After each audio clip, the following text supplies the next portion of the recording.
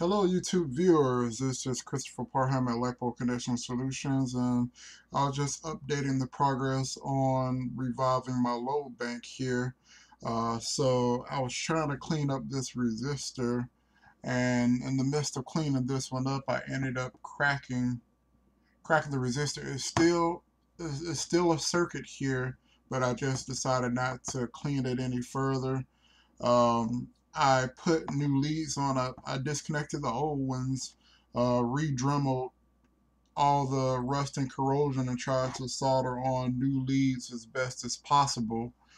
So I got new leads on this one, and I still terminated it to 4 millimeter bullets here.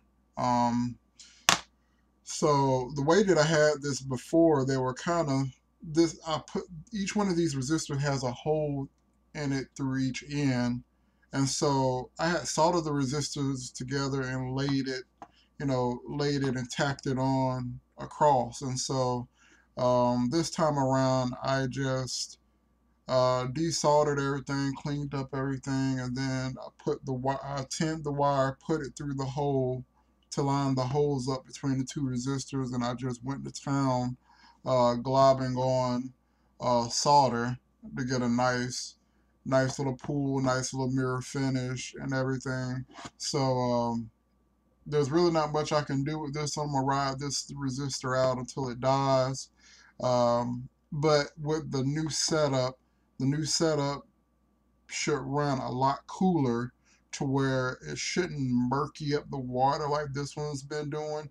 Whenever I've been testing and I let the water get low, it starts getting the water kind of nasty and murky. But as long as I have like a full container and of fresh, clean water, and I keep it topped off, I usually don't have any problems. And when the water starts getting hot, like super hot, like 160, 170, 180, that's when I normally start getting dirty water. So um, in the previous video, I said I had a 3 gallon bucket of water, like a mop bucket, and that was working fine until I messed around and let the water run out of it, and the resistor boiled off all the water and burnt a hole in the bucket. So I temporarily used uh, like one of those metal cooking trays, like the disposable ones, and come to find out, it was actually kind of causing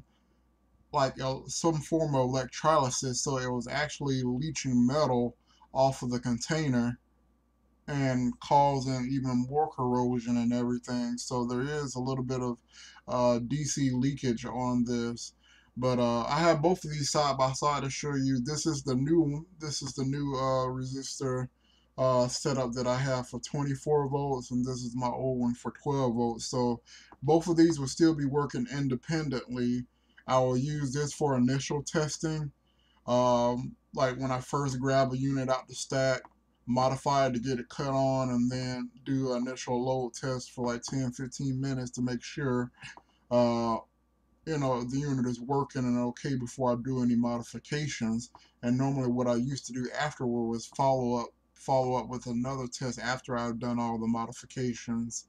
But it was only on a 12 volt basis. I was testing each. If there was a 24 volt unit, I would have to test each one individually because this has the wrong ohm load to test at 24 volts.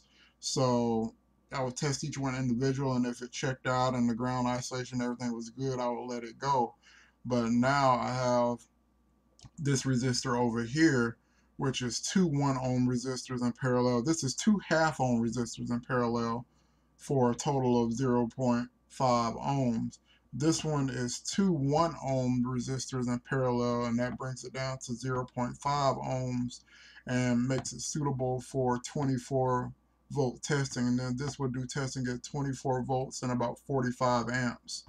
Um, so 12 volt initial testing and 12 volt power supply testing, completed 24 volt power supply testing. And then what I also realized is since this one is 0.25 ohms and this one is 0.5 ohms, if I wanted to test a 36 volt power supply, all I have to do is put these resistors in series for 0.75 ohms and it'll test the 36 volt power supply at 36 volts and about 45 amps. I can also use the same setup with these two resistors in series for um, 48 volt testing, but it'll test out around 65 amps. So I'm not exactly sure if I want to go that route because that's an extreme load. I have to basically put two power supplies on one circuit and two on the other, and then it will totally be maximizing both of those circuits. So I may end up getting two more resistors at the appropriate ohm load to where I can series another set of resistors to kind of bring that amperage down to something a little bit more manageable, like 45 amps. Like I said, I can test this one at 12 volts, 45, 50 amps. I can test 24 volts at 45, 50 amps. I can test 36 volts when I put them in series at 36 volt, 45 amps.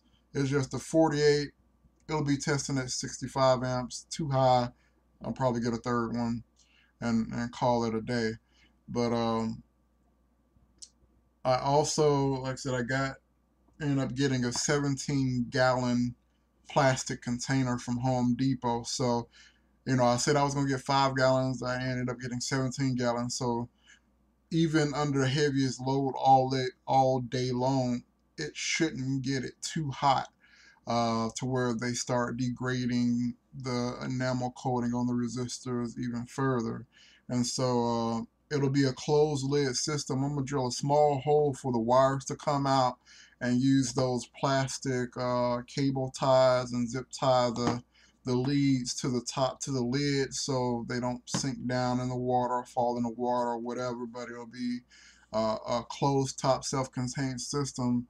And even if it does get hot enough to steam the water, I really doubt it will get that hot to create that much steam. But with that lid being on it, it should just hit the lid and condense back down into the water. And then it's not like it's a sealed system because the lid is not like creating an airtight seal. So if the hole that I make for the wires, if that's not allowing enough venting, more likely the top will just blow off, but I don't think it will even build up that much pressure or anything. So I can't wait to show you the finished result and everything. I said I was gonna put these in series. I ended up creating a 4 millimeter female to female connector. So I'll basically take one resistor here and put a 4 millimeter bullet. I mean, take the 4 millimeter bullet, put it in the coupler, and then get the other resistor, put them in series, and then use the outer two connectors um, to plug into the power supply for the load. So I'll show how everything is set up once I get done, but that's the update for now. Thanks for watching.